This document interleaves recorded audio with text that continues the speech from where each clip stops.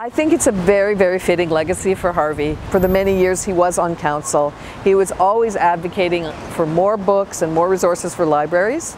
And so I can't think of a more fitting tribute to the memory of Harvey Smith to name this library after him. I think he would be absolutely thrilled. Art City wanted to celebrate Harvey's life, and they worked with the kids there and created this beautiful portrait. And they gave it to me, and I thought, I can't think of a more fitting place to hang that portrait. It is in the newly named library. So it's going to be kept there in the foyer of the library in memory of Harvey, and I can't think of a more perfect thing. I know Art City kids were really excited about this too, so it's great for everyone. It was never dull with Harvey on council. He was always doing something kind of creative, you know, to try to get his point across, and he certainly did everything he did with great passion for the community.